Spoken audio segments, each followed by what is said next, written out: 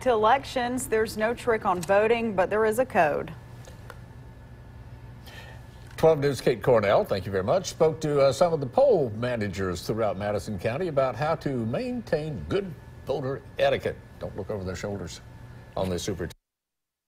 Protocols of the polls to protect our privacy. The Mississippi Secretary of State's office has laid out the guidelines. You can't campaign within 150 feet of the poll or stand over people when they're voting.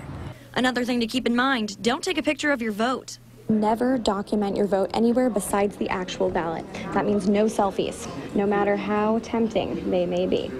Debbie Bergansky with Precinct 107 explains that these rules are put into place so that every voter has the chance to cast their ballot safely. We have had people lined out the door for hours at a time trying to get in and out. It's just only fair if you come in, you vote, and you go on and leave.